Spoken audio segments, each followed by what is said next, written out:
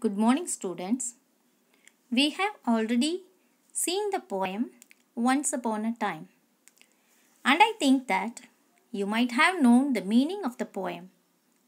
Once again, I say the theme of this poem, that is, it is a lament of a father to his son when he came to know the present people's mentality, that is, they are selfish and expressionless characters and their activities.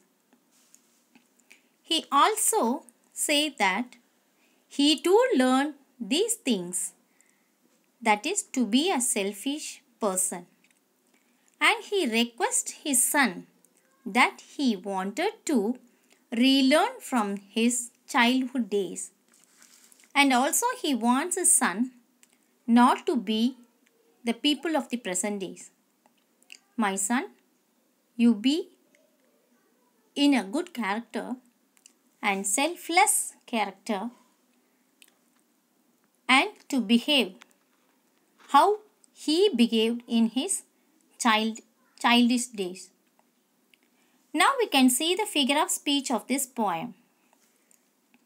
I hope you are all having book with you, or else you note it in your note and underline it from the book.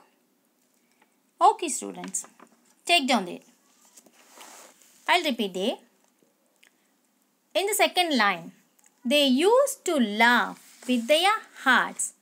So this is a figure of speech known as metonymy. metonymy. Metonymy.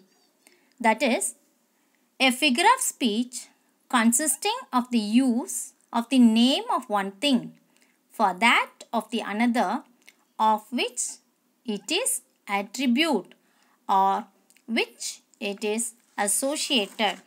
Simply we say that a thing or action is called not by its name but by its user.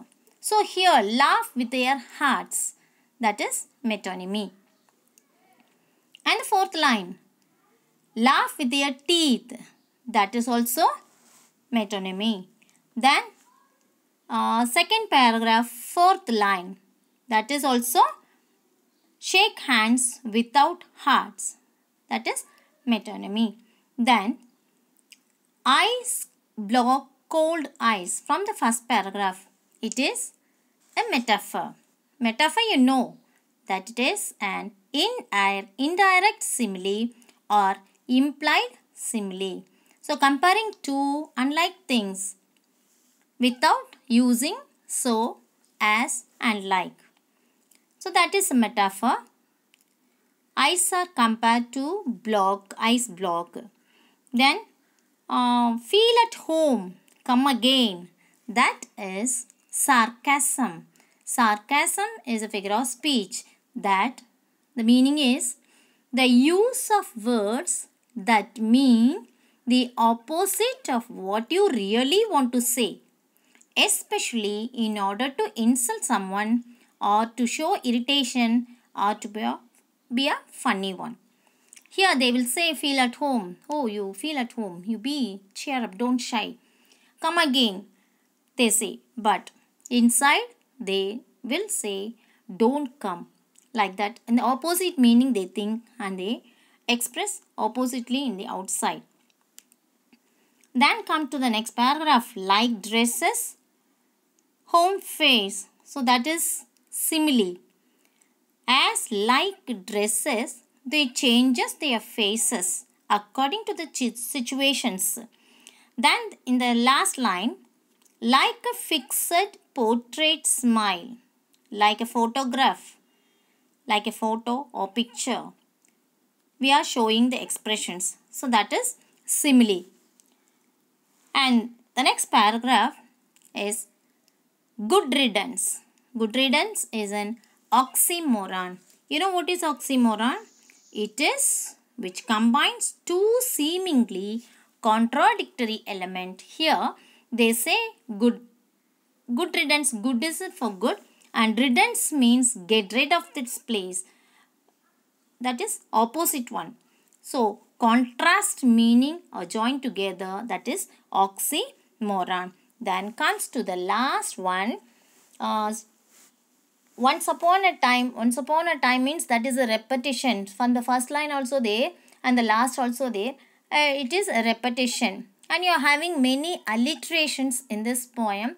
Each and every line we are having in some lines we are having alliteration. You know the meaning of alliterations, that is the sound of the consonant letters repeating in the same line, that is known as alliterations.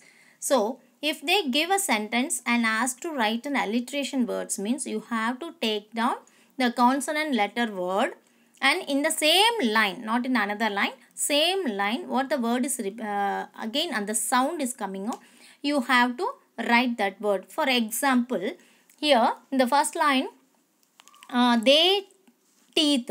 So they and teeth are there, and search shadow. Search behind my shadow. So the sound of yes is repeated there. In next paragraph, there, time, then hand, hearts, then for, find, then the fourth paragraph, so, sun, then face is a repetition, and cocktail, confirming is alliteration, and hands, heart, being, been, being, bored. Then at the sixth paragraph, but, believe, want, what, when, was, my mirror, shows, snake. So these are all alliteration words. So today we saw the figure of speech of some figure of speech only in this poem. Then we can see elaborately in the next class. Thank you.